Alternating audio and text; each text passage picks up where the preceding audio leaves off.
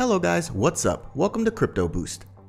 Tether is the third biggest cryptocurrency in the world by market value, and it's got some economists, including an official at the US Federal Reserve, worried. Last month, Boston Fed President Eric Rosengren raised the alarm about Tether, calling it a potential financial stability risk. Meanwhile, some investors believe a loss of confidence in Tether could be crypto's black swan, an unpredictable event that would severely impact the market.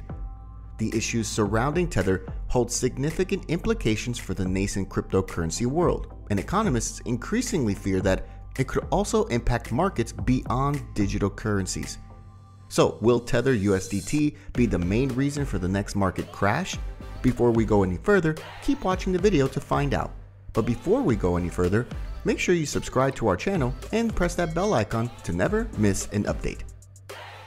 Chances are you've heard a thing or two about Bitcoin. But what about Tether? Like Bitcoin, Tether is a cryptocurrency. In fact, it's the world's third biggest digital coin by market value. But it's very different from Bitcoin and other virtual currencies. Tether is what's known as a stablecoin. These are digital currencies that are tied to real-world assets like the US dollar, for example, in order to maintain a stable value, unlike most cryptocurrencies, which are known to be volatile. Bitcoin, for example, rose to an all-time high of nearly $65,000 in April and has since almost halved in value. Tether was designed to be pegged to the dollar. While other cryptocurrencies often fluctuate in value, Tether's price is usually equivalent to $1. This isn't always the case though, and wobbles in the value of Tether have spooked investors in the past. Crypto traders often use Tether to buy cryptocurrencies as an alternative to the greenback.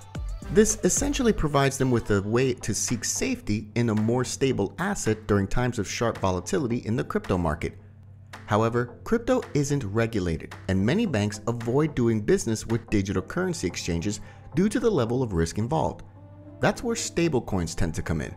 Some investors and economists are worried Tether's issuer doesn't have enough dollar reserves to justify its dollar peg.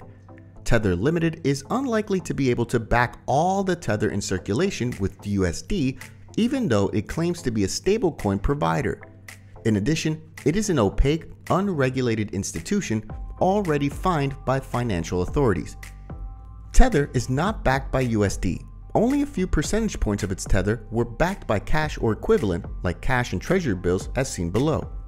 The value of reserves, like commercial papers, cannot be evaluated with more transparency and an audit. It's also true that banks do not back all their deposits with cash equivalents. This approach is called fractional banking.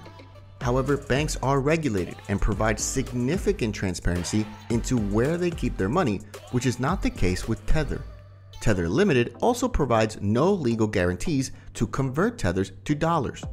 There have long been concerns about whether Tether is being used to manipulate Bitcoin prices, with one study claiming the token was used to prop up Bitcoin during key price declines in its monster 2017 rally.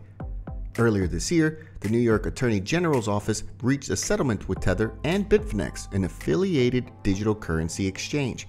The state's top law enforcement official had accused the firms of moving hundreds of millions of dollars to cover up $850 million of losses.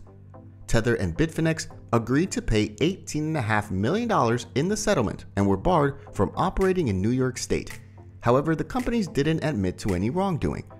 If regulation is passed to limit Tether's exposure in the United States, that could have ripple effects on the crypto industry if exchanges indeed use it to push crypto prices. Based on historical price movements, Tether printing and Bitcoin price movements were correlated. Hope you don't keep your funds in Tether and avoid crypto scams. So that's all for today's video. Let us know your views in the comment section below. And don't forget to like this video before leaving. Thanks for watching.